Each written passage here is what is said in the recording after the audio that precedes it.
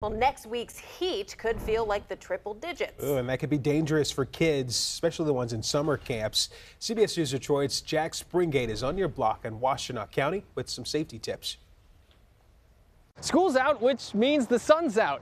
As forecasts start to predict multiple days of temperatures hitting above 90 degrees, it's important to know how to keep your kids from overheating during their summer and sports camps. Proper hydration is a well-known strategy for keeping kids cool in hot temps, and that can start before you send them out for summer camp. Kids are not often hydrated just as a general rule, and so they're not drinking enough water during the day.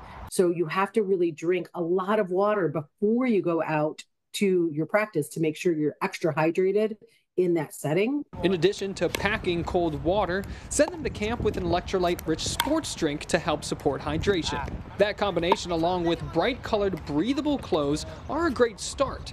Packing a cooler for your kids can help them find instant heat relief even when you're not around. There's a lot of these towels that you can get now, bringing an ice bucket in a small cooler. It can just be a regular kitchen towel that you bring to keep soaking in that ice cooler, to actually putting on their neck when they have the water breaks, because that will really help to cool down their core body temperature. Being proactive about ways to keep your kids cool is one thing, but it's just as important to know the signs of heat stroke or overexposure to the sun, which can impact kids much faster than adults. If your kid starts to get confused, if they start to have headaches, if they start to feel dizzy, those are symptoms that you really want to be aware of and understand. Even if a child isn't showing signs of heat exhaustion, regular shade and water breaks are essential to regulating body temps, especially during peak heat times between mid-morning and the late afternoon.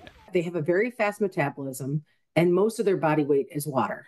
And they can't sweat as well as adults. So they need a lot more to keep them hydrated in extreme temperatures and heat. Dr. Heinen says parents only need to know one word to help keep their kids safe during these rising temps, and that word is BEAT, as in beat the heat. The B standing for be aware, the E standing for easily know the symptoms, A stands for act now, and T for take to further care if you notice that something's wrong. Reporting in Washtenaw County, I'm Jack Springate, CBS News Detroit.